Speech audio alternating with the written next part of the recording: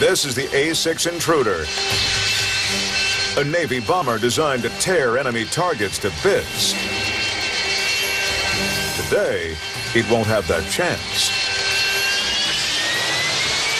Captain Richard Labranche and his co-pilot take off over the Norwegian Sea. But inside the engine, a small bearing cracks, starting a chain reaction of destruction.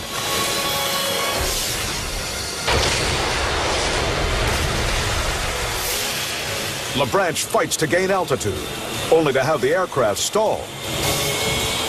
He releases a fuel tank to cut weight, but it's too late.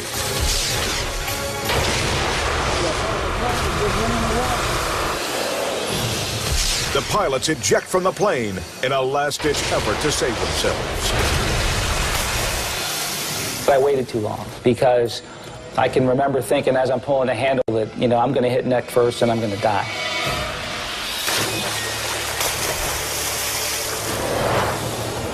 The impact has compressed the lieutenant's spine nearly a full inch.